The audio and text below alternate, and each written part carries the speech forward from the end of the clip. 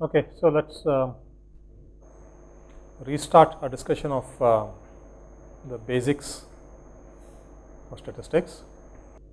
In this session, I'm going to continue with the discussion of random variables, and given that we have some variation in whatever it is we want to measure, we're going to have to figure out how to deal with this given the few attempts we have at doing experiments.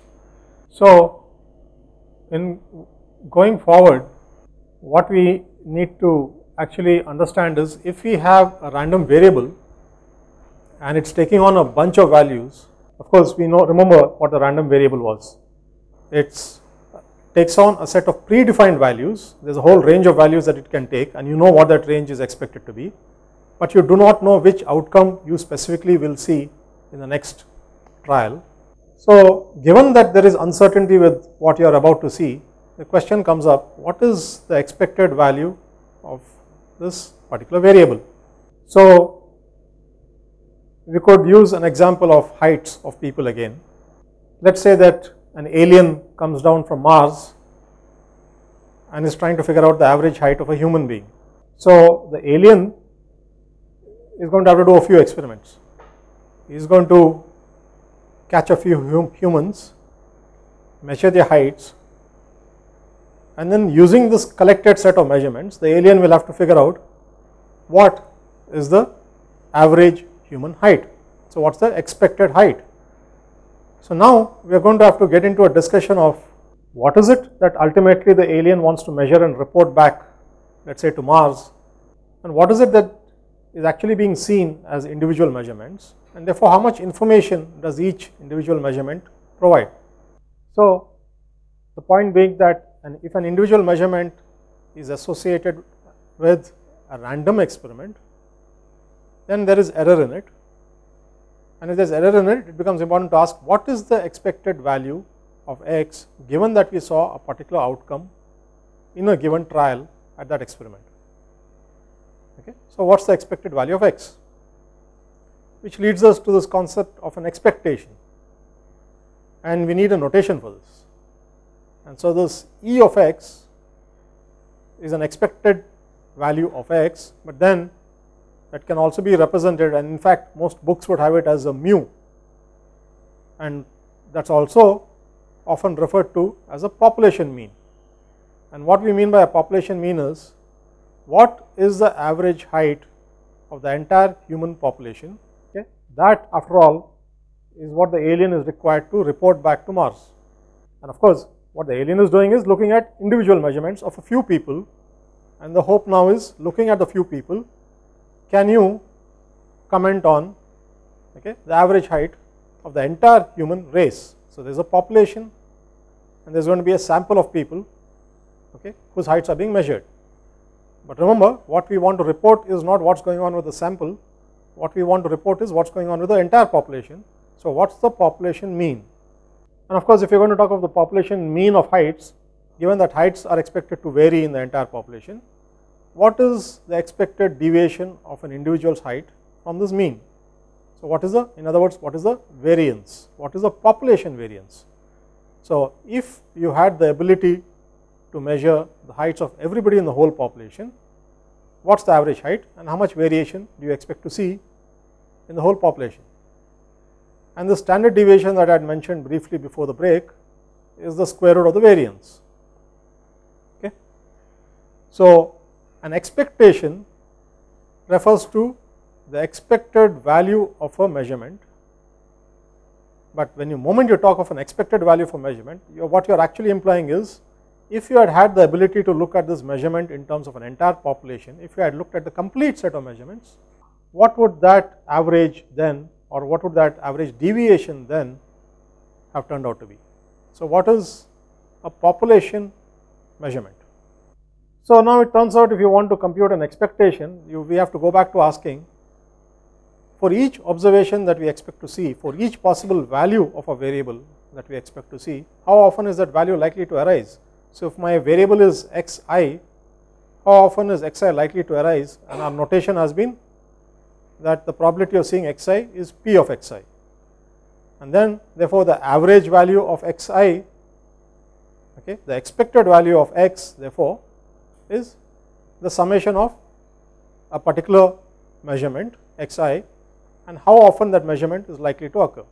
So pxi, so summation xi pxi, okay, and it is easier to immediately see how to use the concept of an expectation if you again go back to that coin toss experiment. So in most of statistics we are actually tossing coins or rolling a die, okay, but it is easier to visualize those as examples and then map them back onto the variable or the process that you are looking at. So if you are looking at a single fair coin being tossed, and remember that heads and tails are not random variables, you need to define, okay, a mapping from heads and tails to 1 and 0. So let us say heads implies that x is 1 and tails implies x is 0. So if I give you that kind of a mapping, then since it is a fair coin, the probability that you get x equals 1, which means heads, is the same as the probability that you get a tails, x equals 0, and that is half. In which case, what is the expected value of x?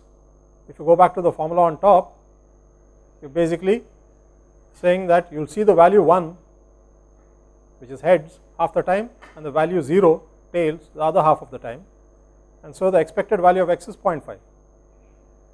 So the expectation or the expected value of x is 0.5, while the actual outcomes of an individual experiment will be 1 and 0. So you actually toss a coin, you will see a heads or a tail, in which case x is 1 or 0, but the average value you see is 0.5, and in a sense you should be slightly, okay, amused with the fact that the average value can never be an individual outcome by itself. You will never see in an individual experiment x take on the value 0.5, x is only 1 or 0, but its average value takes on a fractional value. And the same thing actually applies then if you also roll a die instead of a coin. So take an unbiased die and you roll it, and what do you expect to see? You expect to see the values 1, 2, 3, 4, 5, 6, okay, with equal probability, because I have just said it is unbiased. And if I then ask you to figure out what is the expected value, okay, of x, where x is the value that comes up face up when you roll the die, what is the expected value? It will turn out to be, okay, you look at each outcome, so go back to a formula, summation xi pxi, look at each observation and then ask how often is that observation going to occur. In this case, each observation comes up with probability 1 over 6, and so if you go through the formula, it will turn out that the expected value of x is 3.5, and once again 3.5 is not an outcome you will see when you roll a die once. So why do expectations matter to you? So I have put down two scenarios on my slide. I am talking of a casino or a lottery. So expectations matter if you talk of probabilities, and probabilities matter if you talk of entire populations, which basically in turn matters, okay, if you think of doing an experiment an infinite number of times. So when you are at a casino, for example, and you are gambling at a game, okay, what happens to you? You go in with a limited amount of money and you start betting at a particular game. So your ability to play this game is limited to how much money you have and to how much you can tolerate losing your money. But then why does the casino play this game? Why do the owners of the casino play this game? Because they also might run the risk of losing money. Okay?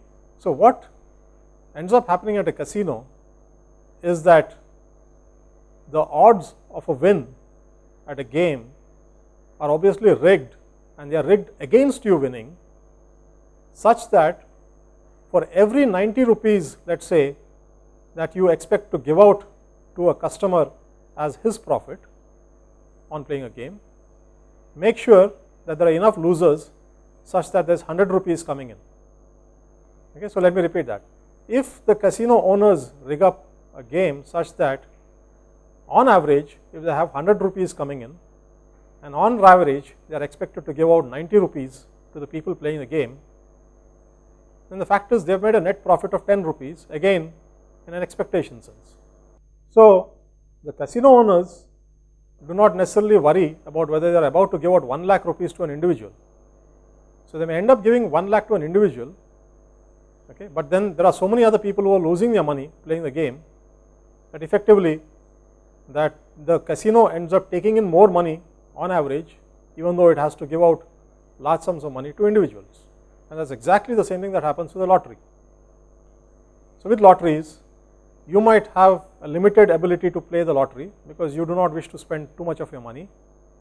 So you might play it now and then, but the owners of a lottery, okay, a state government for example, is not too concerned about whether they are giving out lakhs or even crores to an individual, as long as enough people have played this game and lost such that the expected net profit is positive for the state government.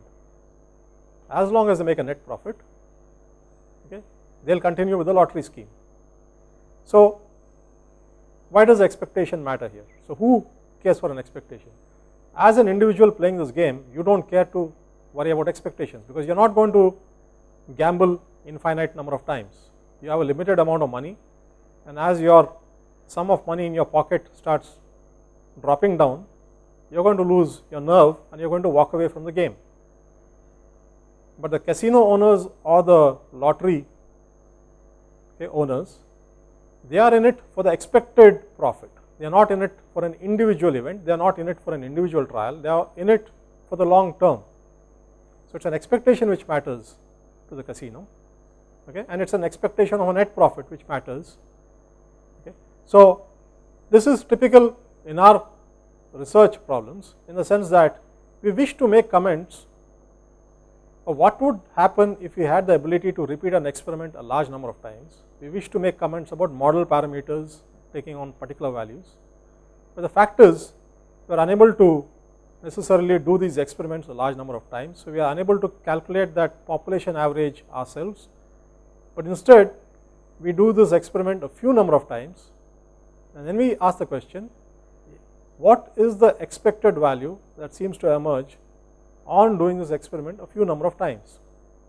So we wish to make a comment always in our research about population values, okay, population values under the assumption of infinite experimentation, but our limitation is that we can do it only a few number of times, and therefore we resort to talking about expected values given the few samples that we have seen.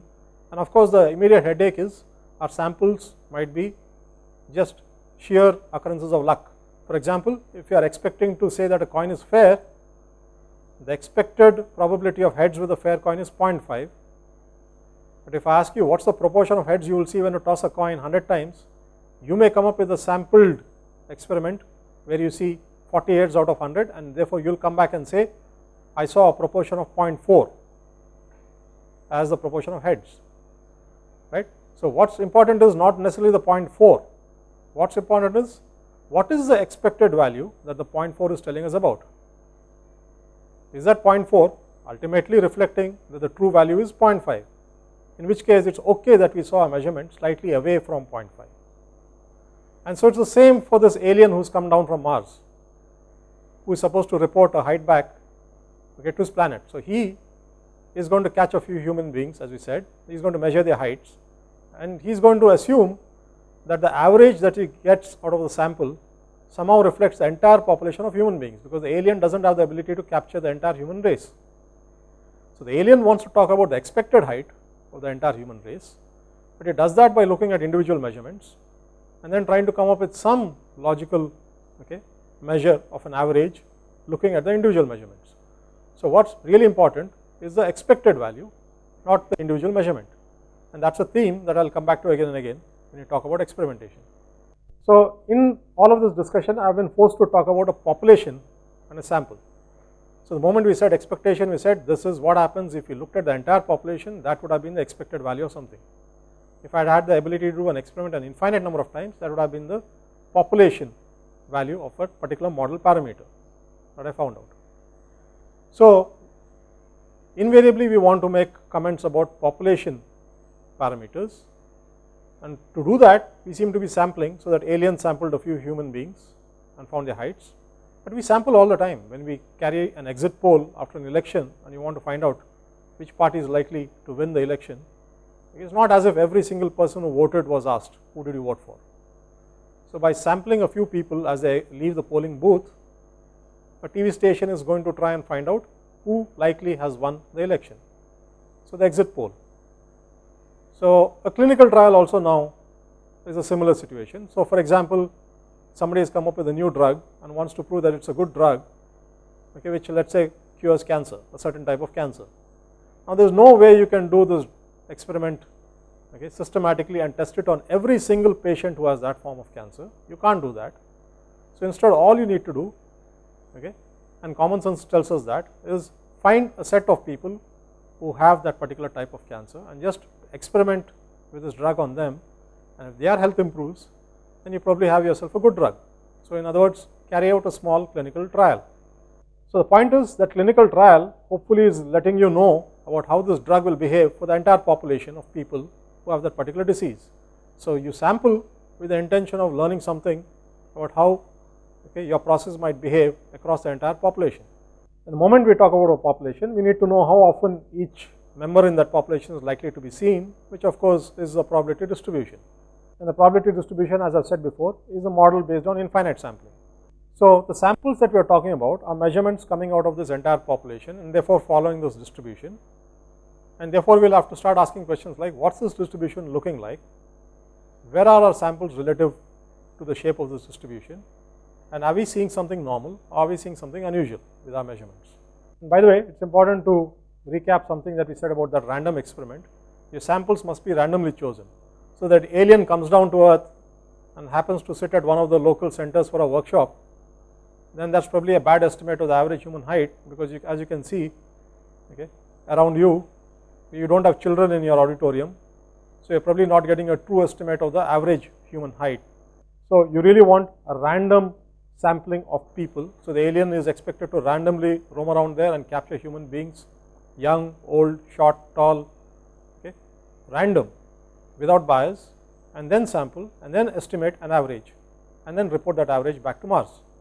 So random is a word already coming up several times now, the random experiment, the random variable, and the need to sample randomly, okay, without a possibility of bias. So which basically means we need to be careful when you keep using this word random. So remember, random doesn't mean that we don't have control over an outcome. Random simply means, okay, that we are without bias sampling from a population of measurements. So if I have a population of people, I will randomly sample a group of people and measure their heights and report an average. Okay. If my experiment can give me a set of measurements, a range of measurements, and I randomly want to try a set of conditions which will allow me to span a set of measurements, and I will then report an average measurement. So kind of heading forward, and in particular heading forward into hypothesis testing, where you have yourself some phenomenon and some model with some parameters in it.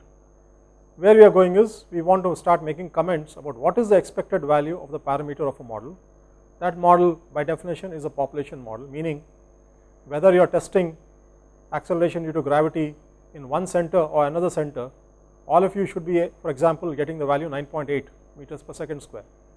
So it's a population value. But given the experimental infrastructure in each of your centers, it's possible that you will end up with slightly different values. That's okay. What we really want, however, is not the individual measurement. What we want is, what's the expected measurement? What's the expected measurement of that parameter? So typically the parameters that we are going to look at, okay, and the ones we have looked at so far, for example, when you have talked about heights of people, we have said what's the average height, what's the variance in heights, so mean and variance. And the other kinds of parameters that you have talked about are, what's the proportion of heads you might see when you toss a coin, especially if it's a fair coin, is that proportion 0.5, and so on. But these could also be model parameters, okay, for example, to do with linear models. So for example, when you are talking about F equals m times g, acceleration due to gravity, then it's actually a linear model that you are fitting between F and m, where you are saying the proportionality constant is a g.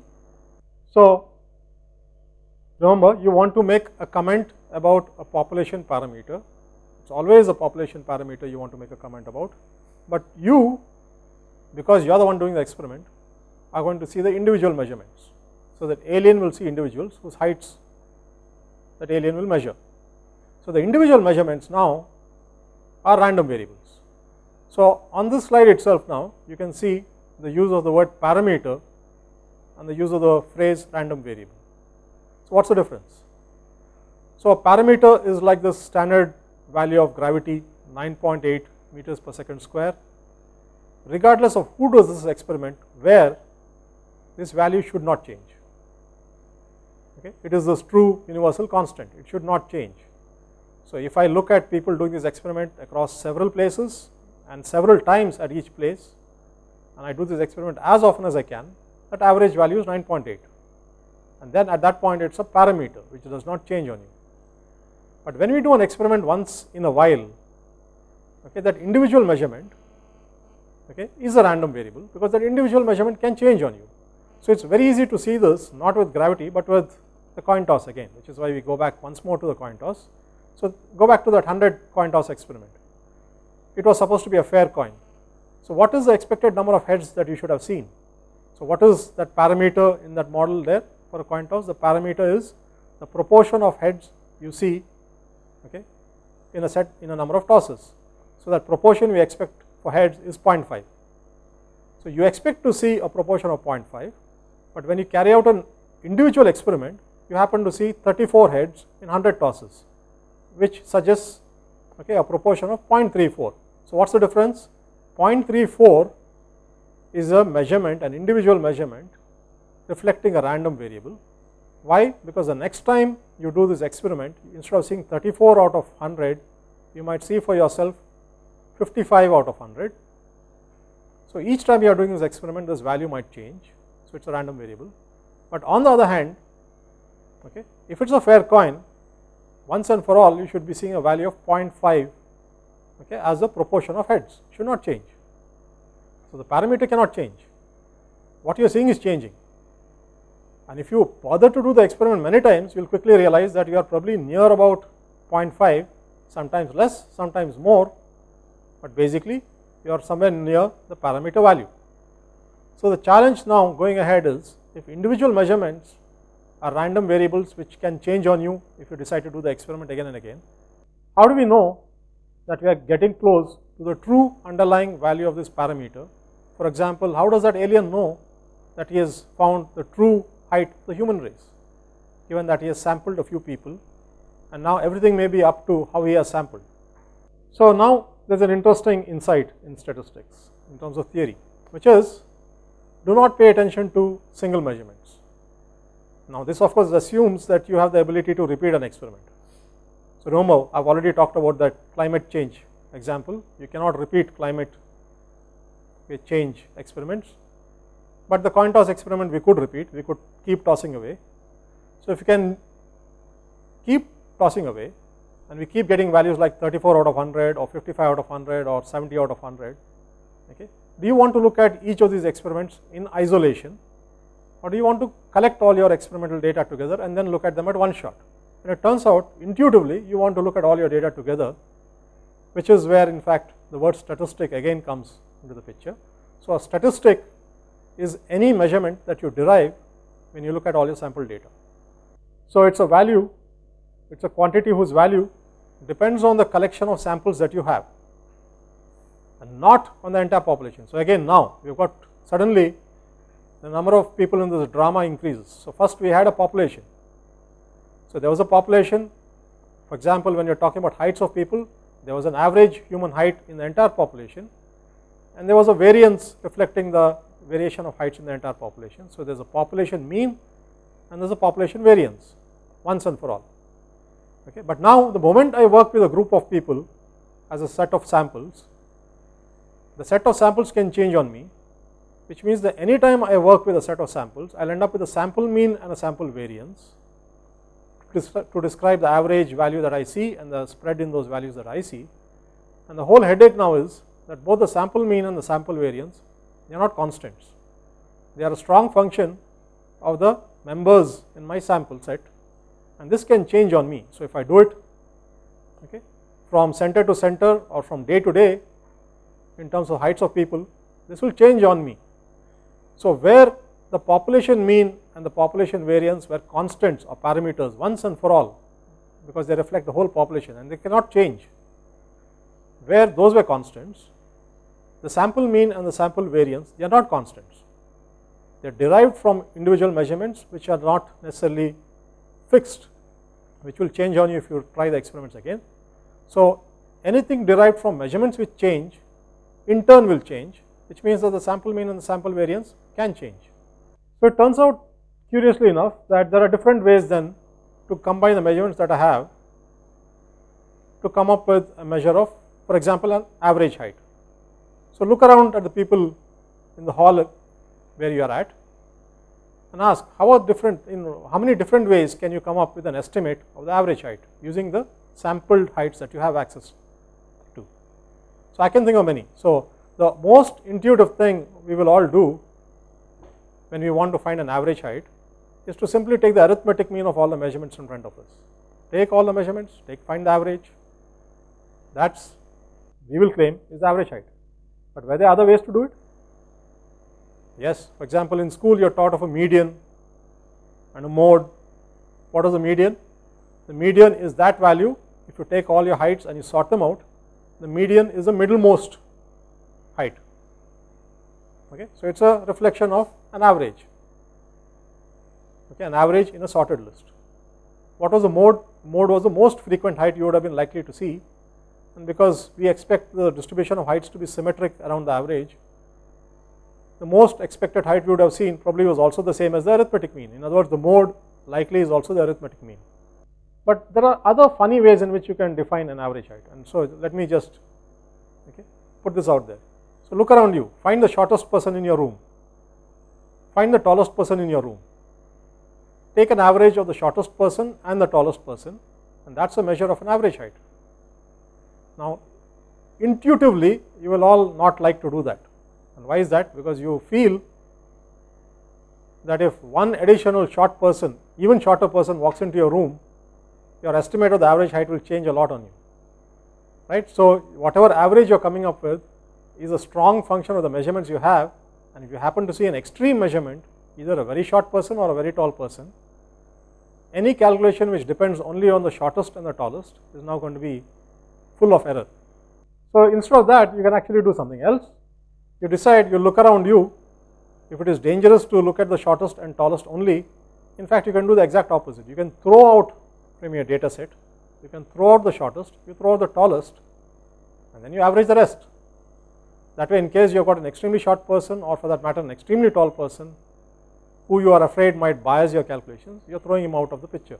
Okay? So the point of it is, if I give you a set of measurements, there are different ways to estimate the parameter of interest, the parameter in this case being the population mean. You want to measure the population mean, and you can do it using the mean, the median, the mode, by using the min value plus the max value and then averaging them, okay, or by leaving out the min and the max values and averaging everything else.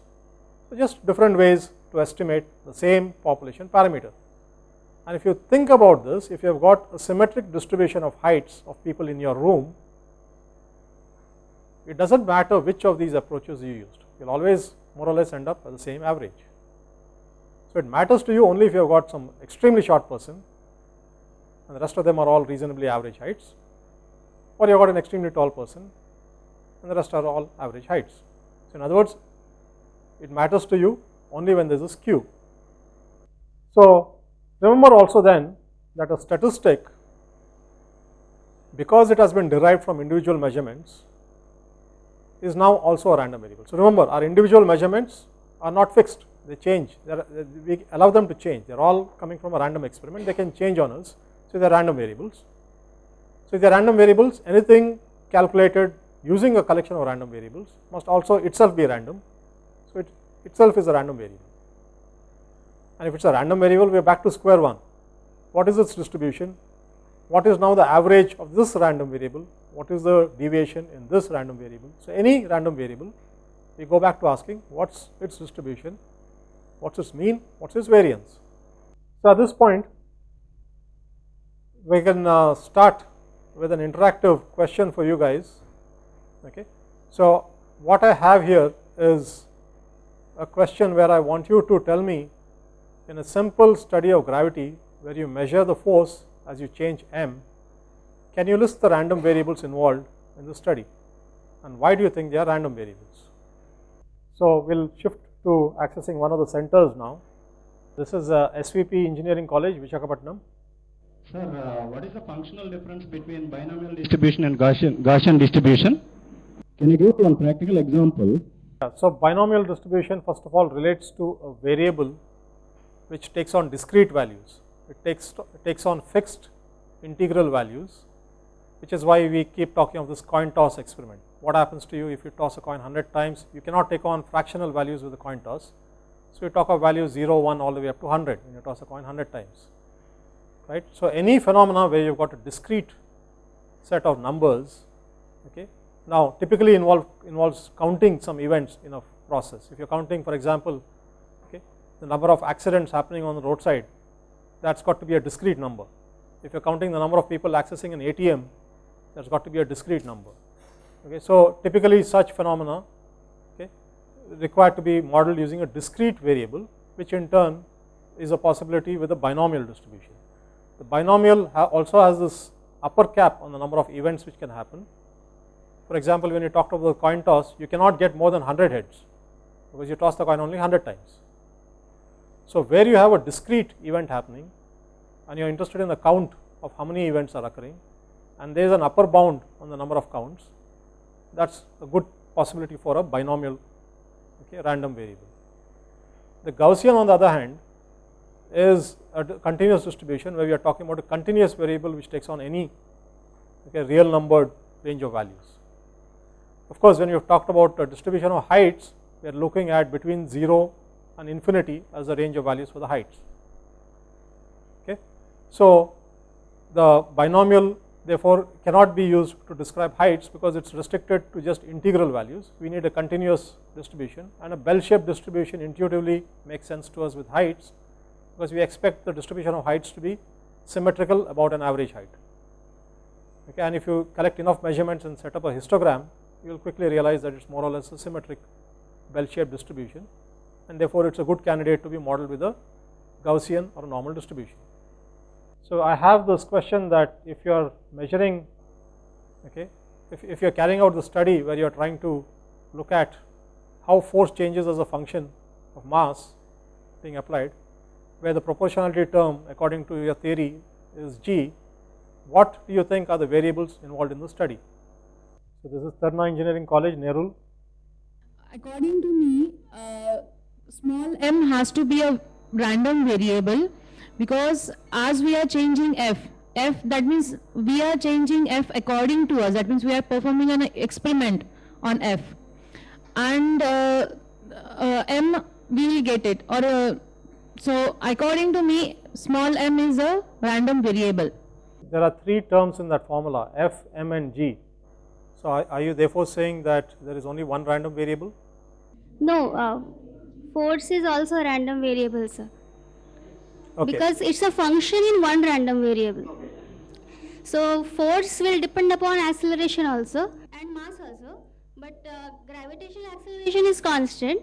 So if mass varies, force will also vary. So force is a function in one random variable, that is mass. Okay. So what we are identifying is basically the independent variable and the dependent variable in an experiment where you are trying to manipulate one thing, observe something else, and from all of this calculate yet another quantity, right. So you are trying to manipulate m, observe f, and then from there compute a value for g.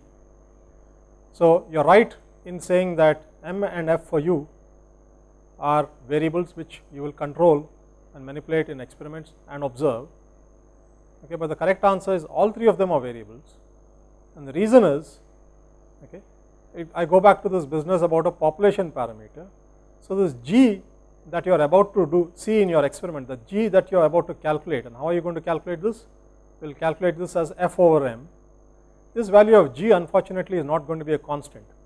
So since there are several of you in this room, if each of you were to individually do this experiment, I am sure you will all get slightly different answers.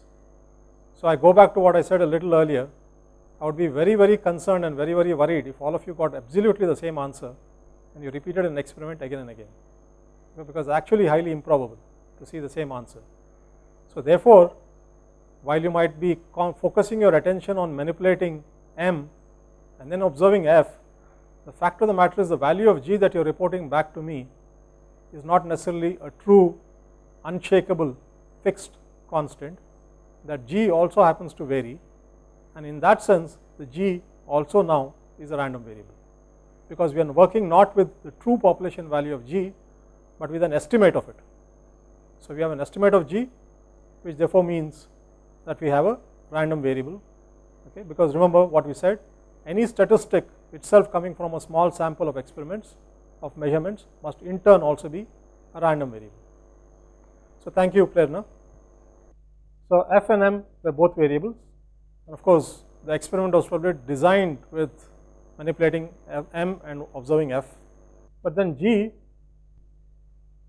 which is this missing term or that proportionality term in there, it should have been a population parameter, but what we are measuring is not G directly, what we are measuring is an estimate of G, which I am calling G hat, and I am making again this important distinction between a population value and a sampled value. A population value can be claimed to be a parameter which should not change, but its estimate is a variable and that will change. Now this actually matters to us because almost every time you do an undergraduate lab experiment and you are fitting a straight line, you have got to be asking the question, were you working with constants, were you being asked to estimate some fundamental constant in your straight line fit, okay, and do you really think you have an estimate of a population parameter? So very fundamentally it's this, when you do a regression experiment or a straight line experiment, you are trying to fit y and x, in other words come up with some model which says y is alpha times x plus beta. So this alpha and the beta are model parameters. If you are looking at f equals mg, then alpha is the equivalent of g and beta is 0. Now this is true whoever does this experiment and whichever center does this experiment, it cannot change. So alpha and beta cannot change. Inherently there should be one true value for the acceleration due to gravity at the surface. So the problem arises because we are working with a few attempts at an experiment, and so where we were trying to get values of alpha and beta, we end up getting measurements A and B as substitute or estimates of alpha and beta. So A is an estimate of alpha, B is an estimate of beta. So you have got to remember that every time you are doing a straight line fit. So we are quick to take whatever few data points we have, fit a line, claim that we have found a slope and an intercept, and then we try to claim that these are the true underlying parameter values. But the fact of the matter is what we have seen has error in it, and in that sense, okay, the A and the B are random variables. So just to summarize again, you are looking to evaluate a model f equals mg, but when you carry out the experiment, what you actually end up with is g hat instead of g, which is your estimate of g. So the distribution of human heights, we have said, is a Gaussian with parameters mu and sigma square. So it's reasonable now to ask, for the entire set of humans in the whole population, if the average height of a human being is mu, how do I come up with an estimate of mu? And we have already kind of talked about an experiment where you will look at the people in your room, collect their heights and come up with an estimate of mu. And similarly, you will want to come up with an estimate of the variation in heights. You will estimate the true variation for the entire population by looking at what's going on in your room with your collection of heights. So you want the population value mu, but the fact of the matter is what you have is the mean of a sample, not of the whole population. So if I now give you a kind of formal definition side by side, and I try to connect all this terminology which I have introduced so far. So this mu, which is this population average, the average height of the entire human population. We have already talked about an expectation. So when we look at an individual who is xi, the expected value of xi is mu. So anytime I look at an individual, that individual's height tells me something about mu. And on average, if I look at all individuals across the entire population, I will be able to back calculate mu. And in fact, that is what I am writing as a summation on the right hand side. So what I am saying there is, if n is the size of my entire population, and if I measure the heights of everybody in that population, so then the arithmetic mean of heights in the whole population is mu. Okay, so that's what we should have been trying to do. Of course, we can't work with the entire population. So instead, what do we end up with? Instead of capital N, we end up with a small sample, lowercase n. So we can't work with the whole population. We work with a smaller group. And the moment we work with a smaller group, okay, we have now a sample mean, and because I have not sampled the whole population, the sample mean itself can change, okay, depending on which n, small n, okay, people you decide to choose in your calculation of the sample mean. So mu cannot change, x bar can change.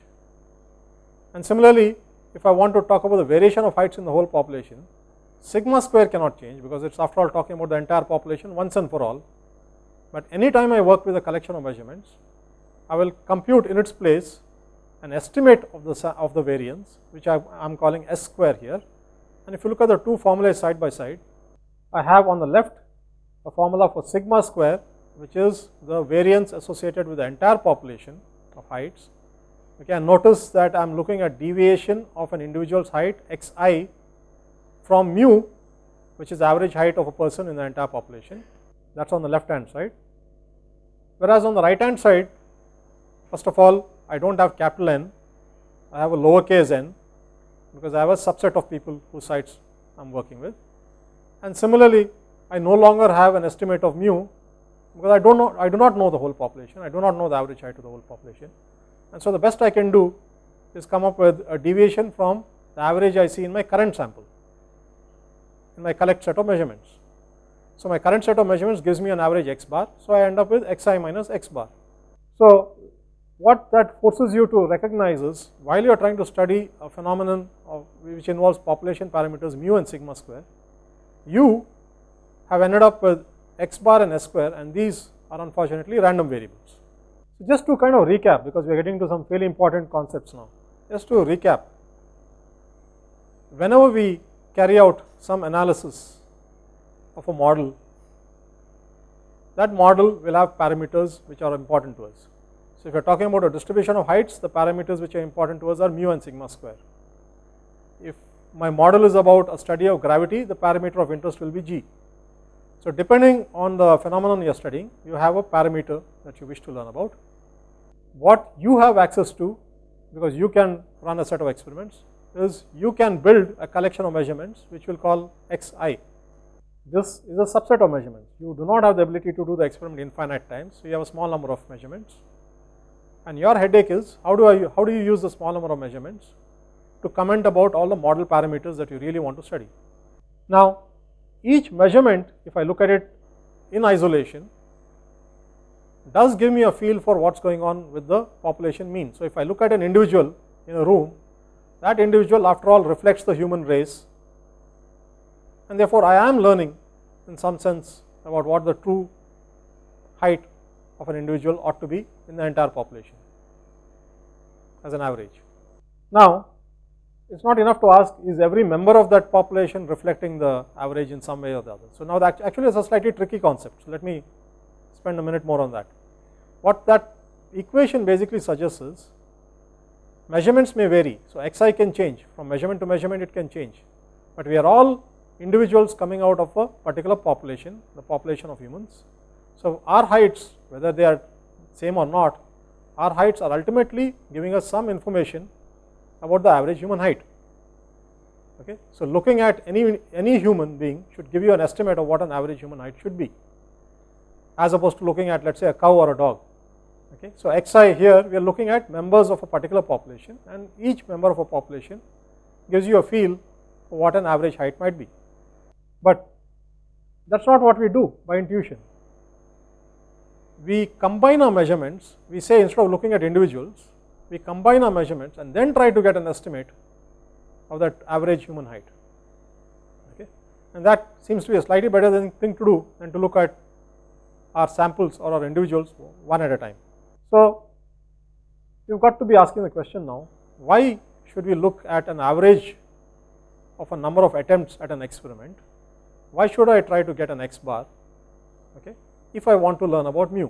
So we want to learn about mu, x bar is an estimate of mu, but why can I not learn about mu just by looking at an individual xi, and why do I instead have to go to an arithmetic mean of a sample to estimate mu? And so I can summarize this as a set of equations and then with a plot. So if I am looking at an individual measurement, think of what an individual measurement tells you. So if I am again talking about heights, at best what an individual will tell me is that that individual comes from the human race. So which in turn tells me that the expected value of height for that individual is mu, right? and we have defined that the human race has a variance sigma square. So the variation that I can expect with the measurements of individual heights is sigma square. So this is what happens if I look at one measurement at a time. So fundamentally, if I look at one individual, I learn about the average height of a human being. That's an estimate, all right. But then if I forget about the first individual and I then go look at another individual, that gives me a different estimate of the average human height. And the problem is, my two different estimates of the average human height do not collectively help me improve my understanding of the average. So hopefully that was clear. So what we are saying is, looking at one measurement gives you some idea, all right, as to what's going on. And if you look at another measurement separately without using the knowledge you already have, then you will continue to have practically the same amount of information and idea about the average human height, and it's not improving your understanding of what the average is. And the only way you will improve your understanding is by working with an arithmetic mean and collecting all the information that you have and then averaging out all the information that you have. Because it turns out that if I look at x bar, so remember xi is a random variable, xi is a measurement which changes on you, so it's a random variable, and because xi was random, x bar also turned out to be random because it depends on which measurements I have in front of me at a time. So if x bar is a random variable, it's important to ask what is the average value that x bar itself might take. So what does expected value of x bar mean? It means that if I go to each center, for each center I can now calculate an average height. So I am no longer looking at individuals, I am looking now only at averages per center. So for each center I have an average human height, and I can start asking each center to report back its average human height, okay, and then I will average these averages. So we are now going one level further. We are not looking at individual measurements and averaging them, that we do inside one center, but now we are talking what will happen if I come up with an estimate of an average per center. So that is my x bar, so each center gives me an x bar, and if each center reports back an x bar, I have a collection of these x bar measurements, and the question will then come up, what could be an average of all these x bars, and that is the expectation of x bar, okay, because each center is not expected to give me the same value for x bar. So I will have to ask what is the average of x bar, and that will turn out to be mu anyway. So now that leaves us in a position of either looking at individual measurements, because individual measurements tell us about mu, or we can look at average measurements, because average measurements are also telling us about mu. The difference comes about in what is going on with the variance of the average. So where the variance of an individual measurement of sigma square, it turns out the variance of an average now depends on how many samples I had in my average.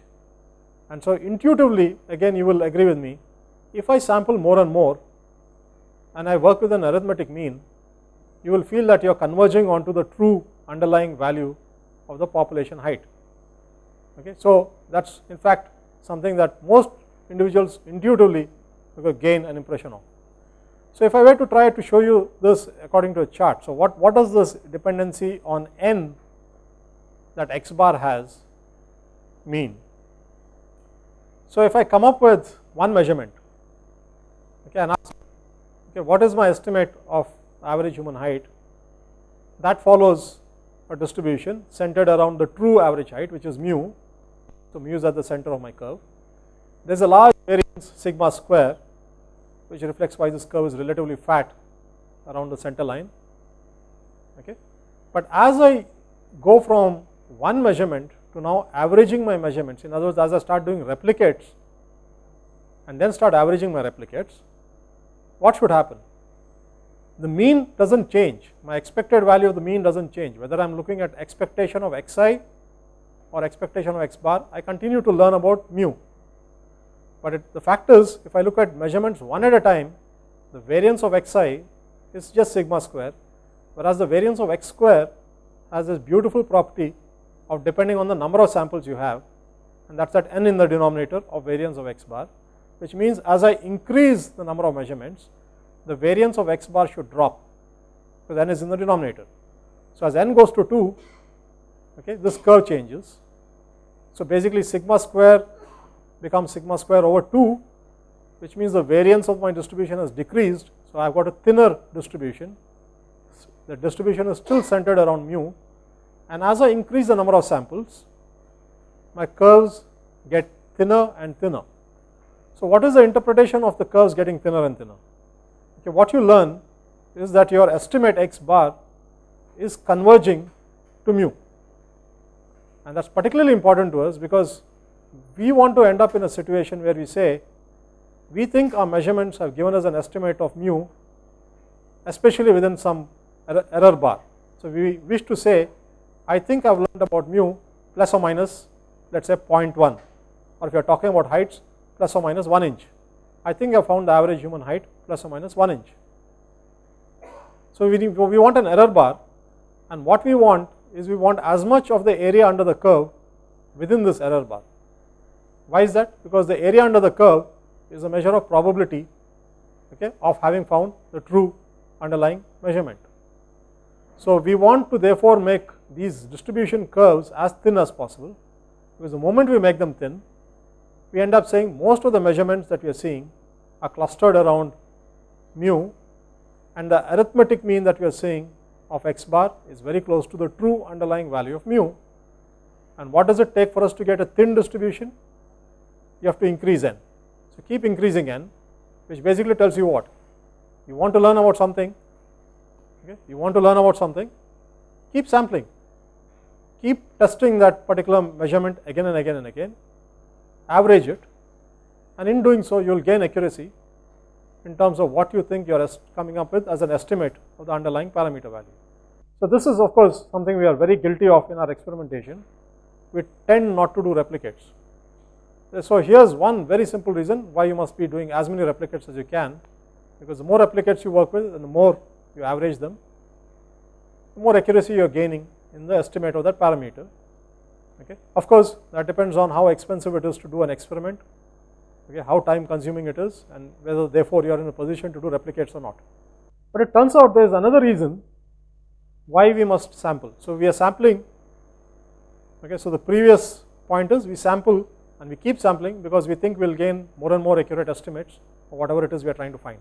So that's one reason to sample, okay, and that's one reason to repeat an experiment. But it turns out there's a second reason, and the second reason I'll give you the formal definition, but really, okay, the graphical, okay, interpretation I'll give you next is easier to understand. So the formal definition is this: if you want to look at any random variable, a random variable has a distribution, whatever the random variable's distribution is, the moment you start working with a arithmetic mean of measurements, okay. So for example, let's start with a random variable which is a binomial. The binomial I showed you long back was not necessarily a symmetric distribution. Depending on whether the proportion of heads was 0.1 or 0.9, you would end up getting more heads or tails. It was not symmetric, around 50. So a binomial need not be a symmetric distribution, it is also a discrete distribution. But let's say that I repeat my coin toss experiments many times. So each experiment is 100 tosses. So let's say I repeat this. If I repeat it, okay, and I then average all the outcomes that I see across all these attempts, that averaged outcome, of course it continues to be a random variable because it depends on what we are seeing in individual experiments, but that averaged outcome actually starts following a normal distribution. And so that's what's called the central limit theorem in statistics. So it's one of the more important theorems, and fundamentally it tells you that, okay, if you work with arithmetic means, you will probably end up with a normal distribution regardless of what the individual measurement was following. So the individual measurement may follow its own distribution, could be any funny distribution, it doesn't matter. The arithmetic mean, as long as you're sampling enough times and repeating your measurements enough times, will start following a normal. So here's a very simple illustration of that. So what I am doing here is I am rolling a die. It's a single die. So what are the values you expect to see when you roll a die? You expect to see the values 1, 2, 3, 4, 5, 6. Okay. In fact, you expect to see the values 1, 2, 3, 4, 5, 6 1/6 of the time each. So these are rolls of a fair die. So I am showing you a probability of 0.167 associated with each value 1, 2, 3, 4, 5, 6. So what I have here are the number of are the values that I see on rolling a die, okay, and on the y-axis I have myself the probability of that particular outcome. So this starts from 1 and goes all the way to 6, and each outcome is seen with probability 1 over 6. This is with one die. But now let me ask you, what will happen if instead of rolling one die, we roll a pair of dice? The moment we roll a pair of dice, and of course we are interested in the total of what we see across the two dice, we want to see the value on each dice, add them up. What should happen first of all? The range of values that we can see now increases from 1 to 6 to, what does it go to? It goes to 2 to 12. So it will go from 2 to 12. But do you now intuitively, again, before I show you the plot, would you agree that if I am looking at a pair of dice, it is much more probable that I will get an outcome of 7 as a total sum than it is for me to get a value of 2, because there are many different ways I can get a sum of 7, but there is only one way I can get a value of 2 when I roll a pair of dice, and that is by getting a 1 on each dice. So if you look at this distribution as a plot, what do you get? You get this, and this curve tells you that 7 is the most probable outcome and that the other outcomes are less probable, and they keep decreasing as you go to the extreme outcomes. The extreme outcomes being 2 and 12. This is a triangular distribution.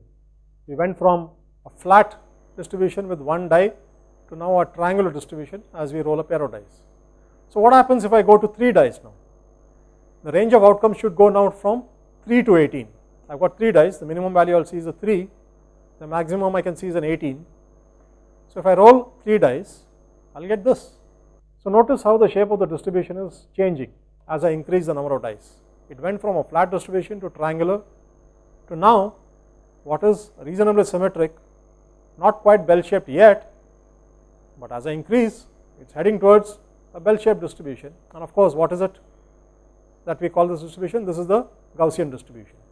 So what this simple example about rolling a die tells us is that while an individual attempt at an experiment may follow, that is the blue dots here, while an individual experiment may follow its own distribution, which you may or may not know, do not worry about it. Try to do the experiment as many times as you can and then average out your measurements, because the averaged value of your measurements is more likely than not following a Gaussian distribution regardless of what the original distribution was.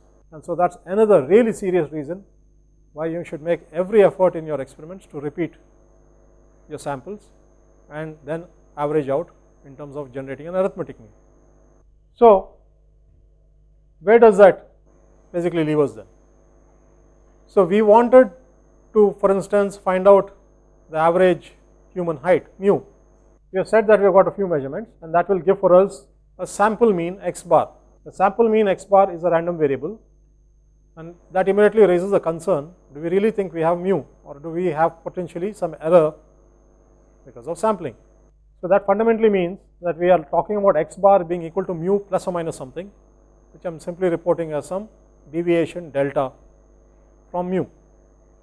What we really want is for delta to be very small. We want delta to be very small because that implies that we have got from our sampling a very good estimate of mu. So going ahead, what we are required to do is to figure out what does it take to push delta down to as small a value as possible, because we want the best possible estimate we can come up with of mu. What does delta depend upon? Inherently depends on sigma square. It depends on how much variation you see in measurements in the first place. Or possibly depends on the least count in any instrument you are using to come up with your measurements. But as we have just seen, it also depends on the number of samples, because we had that sigma square over n for the variance. And what we saw is as we increase the number of samples, sigma square over n decreases, which basically means x bar gets closer and closer to mu within a particular tolerance. And therefore, in addition to x bar being the preferred point estimate of mu, it turns out where we are headed is we want to work out an interval estimate for any parameter in the model, where you ask the question, do we think that we have found an estimate of the true model parameter within a particular interval? So it's okay if you don't get the precise value once and for all, but can you get there or claim to be there within a particular interval? And that interval now is a strong function of what the physics of your process is. It depends on your domain. How much error are you willing to tolerate in the claim of a parameter? For example, if you are talking about acceleration due to gravity, are we interested in the third decimal place or the second decimal place, and so on.